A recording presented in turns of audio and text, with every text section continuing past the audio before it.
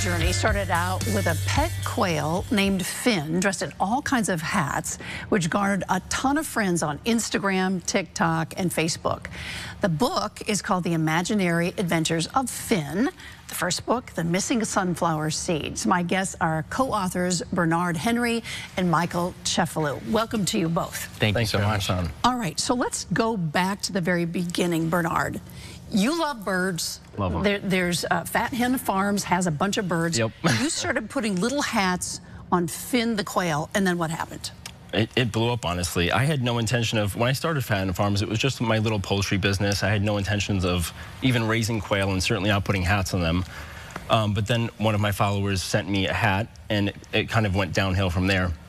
I reached out to a woman on Etsy, and like any kind of hat dream I have, she makes come true now. So it's like this collection has grown to over 100 hats now. So it's been, the response from Instagram and social media has been insane. All right, you guys are a married couple. We are. You Yep. just wrote your first book. Were there some fights over what's going to go into the book?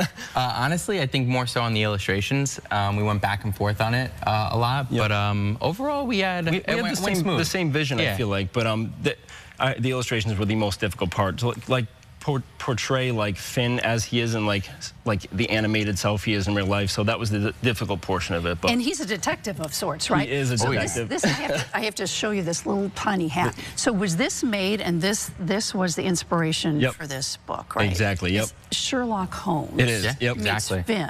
I love that. All right, so Fat Hen Farms, how many birds do you have on the farm, and why? And you care for them. It's a sanctuary. Yep. Absolutely. Yeah, so like I said, it started out as just chickens, but I feel like once you start raising chickens, you go down a rabbit hole of, well, maybe I need ducks and maybe turkeys, and then finally we got to quail, and I just love quail now. So there's over 200 birds on the farm right now. So, and you know, majority are rescue, and so it's just evolved to something And you crazy. grow flowers too, but Flowers, that's I was gonna another say, story. You've love got that so part. much stuff going on. Exactly. All right, Michael, this book is from what, 3 to 7 years old? Yeah, 3 to 7 years old. Okay, and give me the upshot of the book. So the book is Finn goes on a journey to discover who stole the missing sunflower seeds. And he meets all these different birds on the farm and animals, and he realizes, because there's a lot of life lessons, like don't accuse, don't take what's not yours. Yep. And he realizes that after all this, that he has to really look at the bigger picture. And we're never missing. Yeah, they were never missing. I gave a little bit of it away, but No, it's Beautifully illustrated. Thank you. Really, really is.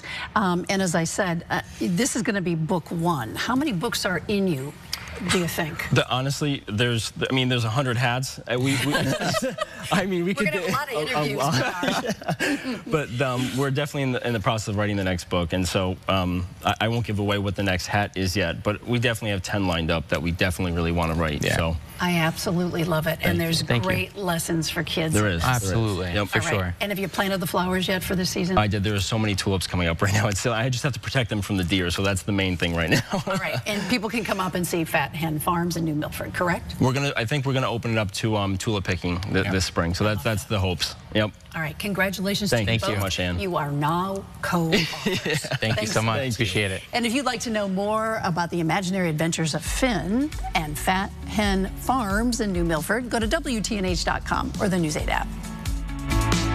All right, you didn't see the pictures there, but he became a social media sensation by putting hats that a woman from Etsy, and a lot of folks are knitting and crocheting these little hats for Finn the quail. The real bird, not the drawing, the real bird. Okay. So they based their first book on Finn, who's crazy popular on TikTok, on Facebook, and that's their first book. What's and cuter than a quail in a little hat? well, I wish you'd have seen them. The pictures didn't get in there, unfortunately.